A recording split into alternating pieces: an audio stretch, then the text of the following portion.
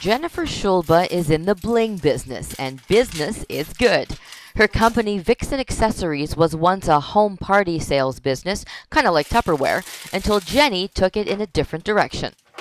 I decided that we should go wholesale with it. So now that's what we do, is we do wholesale to different boutiques and stores across Canada and in the States as well. Her clients include Hamilton Companies, C&D, and Linseeds, Lorne Park Salon and Spa in Port Credit, and many boutiques in Muskoka and Collingwood. That's where I find that our jewelry is more suited, is in boutique type little villages like that, where the women are discerning and really want to be able to stand out in the crowd and have different tastes. Vixin's jewelry comes from manufacturers in China, Korea, and the Philippines.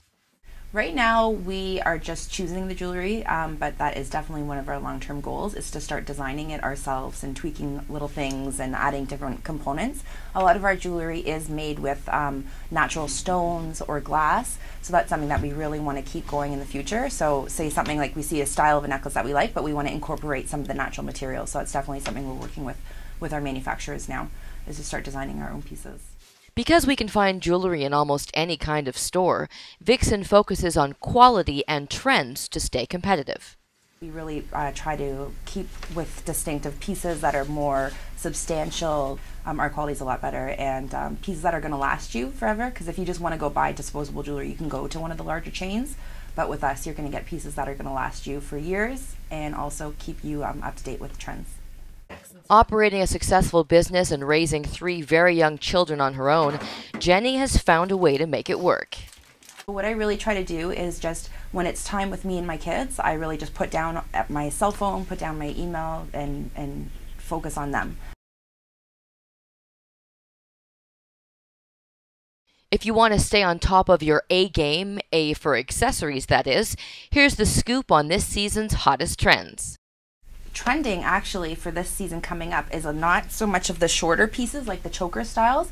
There you're going to go for a lot longer pieces, and tassels are going to be really big. Earrings are still going to be very in as well, big chunky earrings. The metallic futuristic theme is going to be really strong coming up, so you want to think of like clean lines, lots of metals, right? So the golds and everything. Also there's like the boho look that's coming as well, so some feathers, things like that, like leather, think bohemian.